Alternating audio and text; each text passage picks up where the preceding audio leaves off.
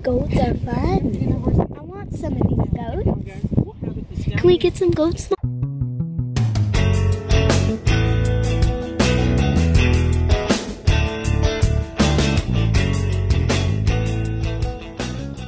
Howdy from down on the farm. Welcome to another Friday farm update. I'm just popping in here real quick because we have a little bit of a different video this Friday. We took off the last week so that we could spend some family time together and catch up on some new projects. So I've got some footage from that time off that we are going to show you today. We're going to start with the most current and work on backwards. Earlier this week we started cleaning up our greenhouse so that we can get it ready for fall and winter planting. So let's check out that footage here. Poochie, Poochie, Poochie! You are not a plant, you are a dog. Although, did you know that she went down there and pulled out a weed for Dad? You're a weeding dog? Are you going to weed the greenhouse, Poochie? That dog never helped me. Mom. Huh? Should I cut down all those and go all the way down below? Just hold on, and I'll tell you. No, we're not.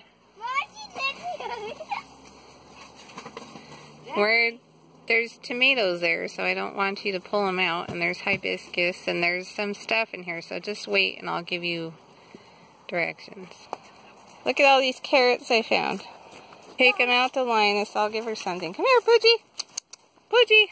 Lots of carrots. Lots of carrots. You mean that wasn't all just weeds? No, it wasn't. Oh, good. Looks good. Take them in, and then we gotta finish weeding. All right. There's a lot of slugs. Take them in and set them on the table. It's hot in here. I'm weed-eating. Weed-eating? Yeah. That is my lemon verbena plant. Went insane. It went from that little bitty thing to this tree. Crazy.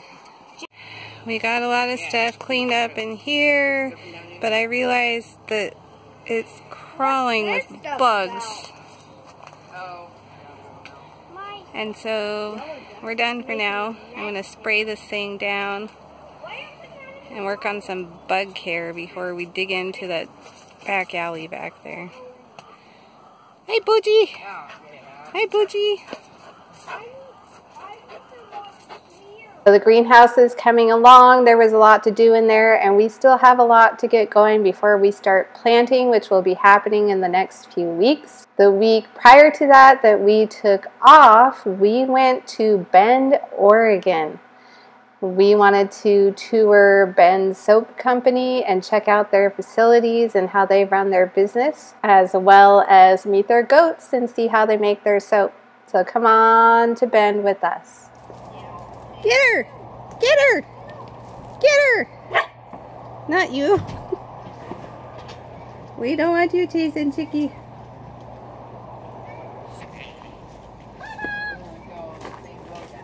Time to go.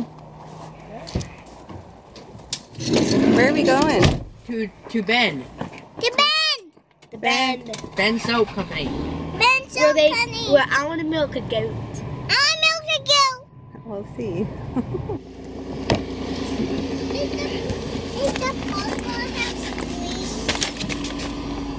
Spring horses, you mean?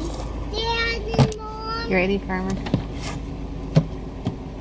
He is not a farmer. Ready? Ready for what? Oh, I forget you're a hunter now.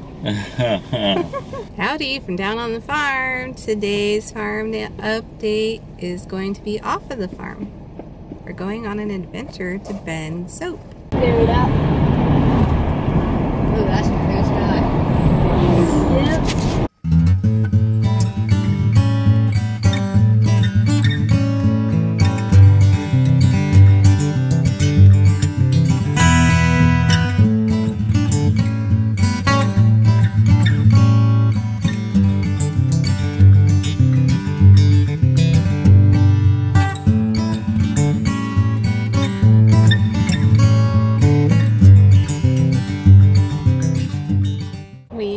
Over the mountain, and we're taking a pit stop at the Matolia Springs.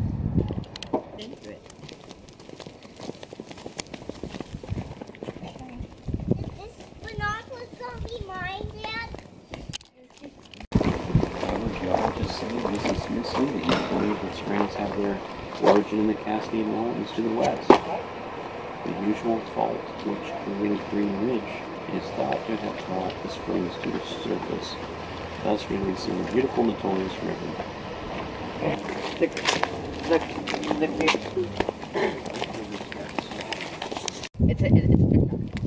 Where is he? Right there. He's crossing the road. Away. Right there. Hi, little friend. Hi, little friend. Are you looking for food? Kitty, kitty, kitty, kitty, kitty, kitty. Yeah, I can see him. Hey. Maya's gonna take one home for a pet, I think. I would love to. You. I want you. It's either Jefferson or Woodland. Dad, are you gonna use these? Wow, I have a great view of it.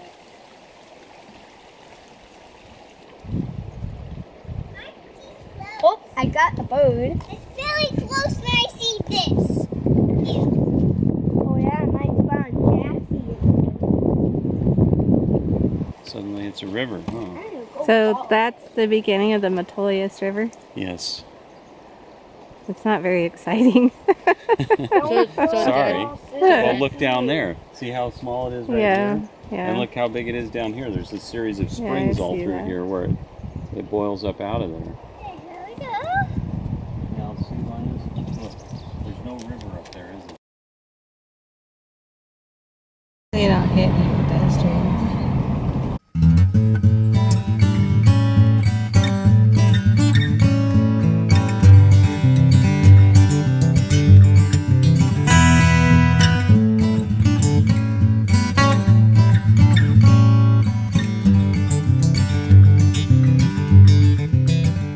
Pygmy goat. Oh, yeah, one of the tiny ones? Yeah, one tiny one.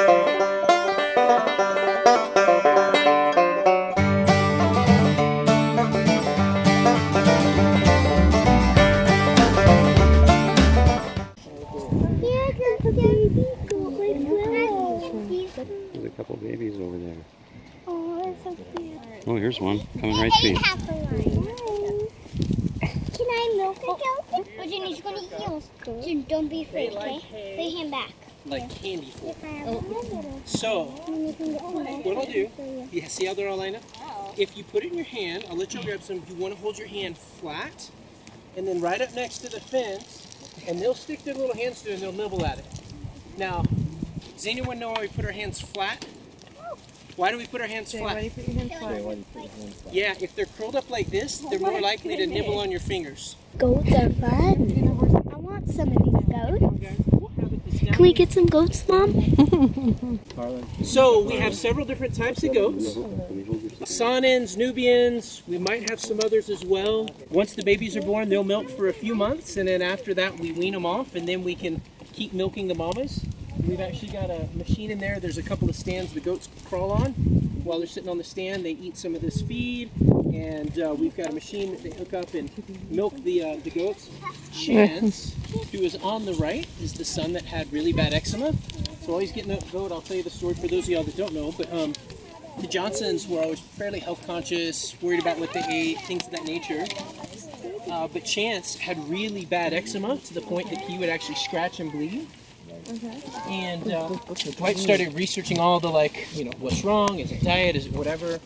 And in the process, what he learned is that most soaps have a lot of toxic chemicals in them. And he started researching what alternatives would be, and he realized goat milk's actually really good for the skin. And then if you add that with palm oil, coconut oil, olive oil, it makes for a great soap. Around those front legs, there you go, and that way it won't kick. Perfect. I like But so he almost instantly had reduced Cherry, you inflammation. want to pet the baby? And then within a week or so, it had just gone. The eczema was no longer an issue for him. Charity. So he started giving it out to friends because he had extra bars when he made his loaf, and Dwight's Charity. always looking to give things out and just, You want to pet the be nice to baby folks in goat? town and things. hold that for me? He had people coming back saying, "Oh my gosh, this is incredible." And she was just saying, we used to have our entire operation up above. We moved down here in about February. The soap they made yesterday, when they mix it all up, it's in a big liquid form. And then when they're done, they tip the pot, and it fills up one of these molds. They put it on this machine over there, that blue machine that this lady's using. And that machine's got an air compressor and wires, and it cuts the wires through the soap to cut it into the little bars. Replacement of the traditional products that were available. So we've got our soaps.